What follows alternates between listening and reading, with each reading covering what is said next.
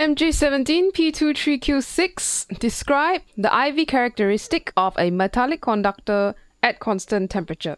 So we're pretty much going to describe the graph of these IV curves. And metallic conductor's curve will look something like a straight line. So this draw I against V, we just draw a straight line through. But you talk about it in words. So you got to say that this is a straight line through the origin. Okay.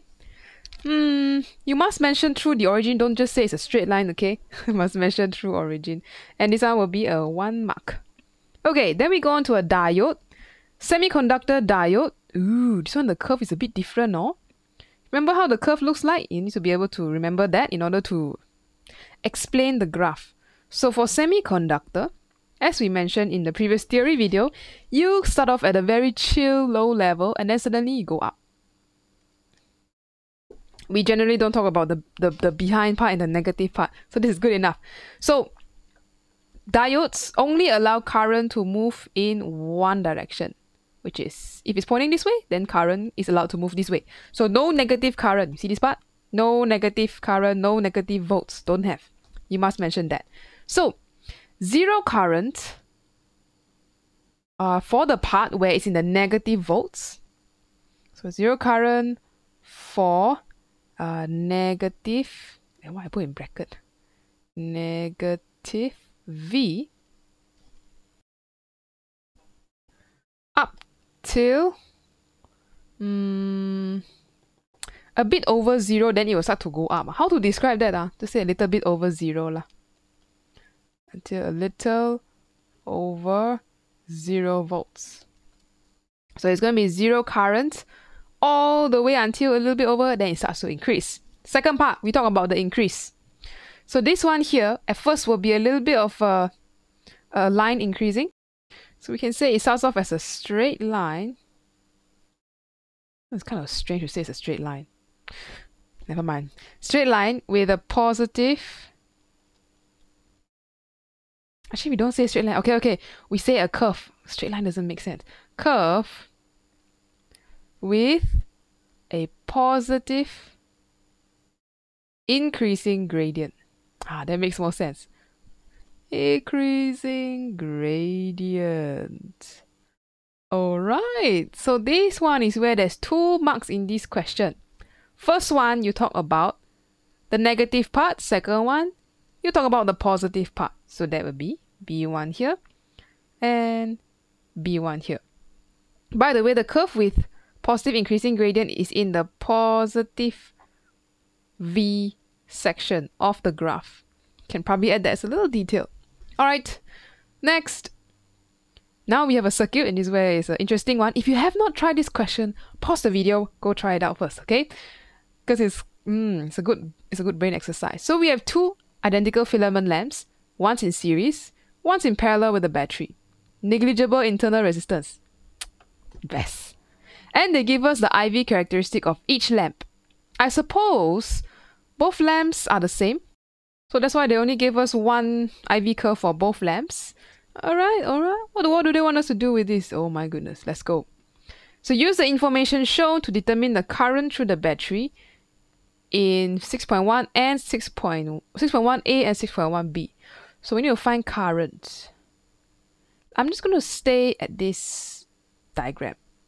Okay, current, wait, current where?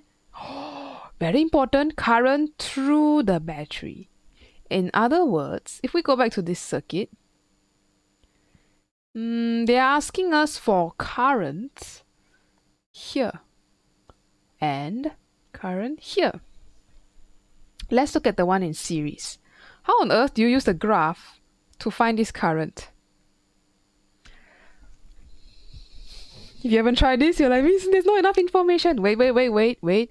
If these are 2 identical filament lamps, as what the question mentions up there, that means if 12 volts is given to them, each lamp will take an equal share because they shouldn't have the same resistance because they are in series. They have the same current flowing through them, which is the same as the one going through the battery. So I would say that the first lamp would get 6 volts, its share of energy, and light up, the second filament lamp will get its share of 6 volts. 6 plus 6 equals to 12.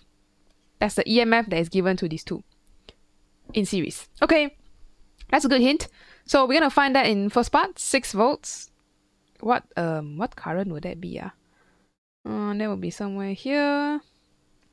Gotta strain my eyes a little bit. This should be 2.8, right? 2468. Yes, 2.8. Okay, 2.8 going through each of these. So let's write it down. 2.8 amps. 2.8 amps, which means there's only one loop going around, so the battery will also have 2.8 amps. Nice. Well, how about the second one?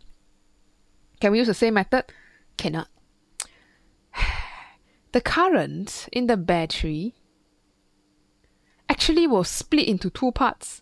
One for the first lamp, one for the second lamp. So we cannot use a similar method. But the fact is, if there are two lamps in series, in parallel, if 12 volts is supplied, then each of them get 12 volts. Second one also get 12 volts. So you can find, looking at the 12 volts on the graph, let's see, this one is 4.0. Very nice. So based on that fact, it means each lamp will get 4, wow, that's a lot, 4 amps. 4 amps going through it. But that's not the final answer you want to give. Current of the battery is I1 plus I2. Because eventually when the current come here, they will join together and then only go back. So you need to add together 4 plus 4, giving an 8 amps through the battery. This one is how you write the answer. Okay, let's go write the answer. So our current of circuit, that one was 2.8, right? Yeah, 2.8. So I'm just going to write 2.8 amps. For 6.1b, maybe clarify a little bit since it's a two mark question here. So current through one lamp is 4 amps. So both lamp has same potential difference. So they both would have 4 amps. So current through battery equals to 4 plus 4, which is 8. When you write the answer here, for extra 8, don't just write 8, okay? A good rule of thumb is to always keep your final answers at least 2 SF. So 8.0, except for uncertainty. Everything else, keep that. Okay, so this one, the first one, 2.8. I think that's pretty much straightforward, right? Just the A1, right? Let me check. Yeah, I forgot what was. A1, yes, correct. A1. The second one, there's actually 2 marks. If you got mentioned somewhere that each lamp has 4 amps, that's C1. Or you draw on the graph and you label it like what we did just now.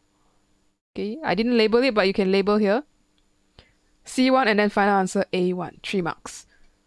Now let's find the total resistance for the circuit in 6.1a and 6.1b. So for this, I'm going to zoom all the way out here so we can see the big picture. Alright, if you find it hard to see, just go full screen or something like that. But alright, let's go. So 6.1a. These two, you can treat the lamps as like resistor in series. So we're going to add together. Total resistance will be R1 plus R2. And to find resistance, you need to use Ohm's law. Oh, don't call Ohm's law. These are filament lamps. They don't follow Ohm's law. We just call it the VIR ratio. So V equals to IR. They do not follow Ohm's law. Look at the IV curve. It's a curve. It's not a straight line. Cannot say Ohm's law. Oh, yo. VIR. So R equals to V over I. Okay, so for the first lamp, what's the V? 6 volts over 2.8. Then for the second lamp on this left side, 6 over 2.8 also. Okay, 6 over 2.8. And that should give us a total of, press calculator, 6, 2.8, 4.3, or rather 4.2857. Final answer, you only need to have 2 SF since all values were given in 2, so this is just 1. Okay, so in parallel now. In parallel, the equation is a little bit more strange. It's 1 over R1 plus 1 over R2 and 1 over the whole thing, which I'm lazy to write, so I just put -1 to inverse the whole thing. So this will be 1 over... What's the resistance of this lamp? What is R again? Oh, V over I. So V is 12, I is 4. 12 over 4. Plus 1 over, same, 12 over 4. This will be 1 over 3 plus 1 over 3. Inverse. You press your calculator or you just do manual calculations. This should give you 3 over 2, which means do not write fractions. This one should be 1.5. Like this. Okay, so first mark is if I see that you got use the V over I, whether all in one calculation, like this, or written explicitly, that's okay. And then you get your values 4.3 ohms, that's the first one, and 1.5, that's the second one. Okay, last one. Now we need to do another ratio, power dissipated in the lamp, in the circuit of figure 6.1 and 6.2. In a lamp, one lamp, okay. Dissipated in a lamp, So for power, there's a bunch of equations we can use, but I think what I will use here to find power is P equals to IV for each of the lamp. You know why I use P equals IV and not the ones with R? Because you see this R, I calculated myself. What if I calculate wrong here, then my here also wrong? Not as safe. So I think I prefer to use IV because I know for sure this one is, I read from the graph, there shouldn't be too much errors happening there. So let's do the calculation. We'll scroll down a little bit more. So you need to find the power of a lamp in A over a power of a lamp in B. So you take IV in A, IV in B.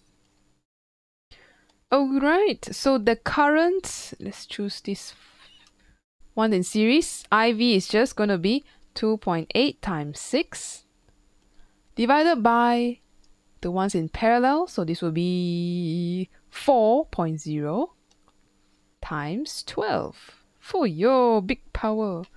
What is this value? Calculator. 4 times 12, that should give us 0.35. And this is a ratio, so don't give in fractions, give it in the decimal place. So this one has 2 marks. The first one is I see that you know one of the power equation, whichever one you use. So you are allowed to use P equals to I square R or P equals to V square over R. It's fine too, as long as you show that you know how to use it. And second one, if you did your ratios correctly and get your final answer, that will be A1. Alright, so that's the end of this question. A very tricky one, but a very common trap that they like to put, especially with IV curves here. You need to know parallel and series. How do they add up? What is added up? Is it current? Is it voltage? What is the same? Okay, but that's all for this video. We'll see you in the next one.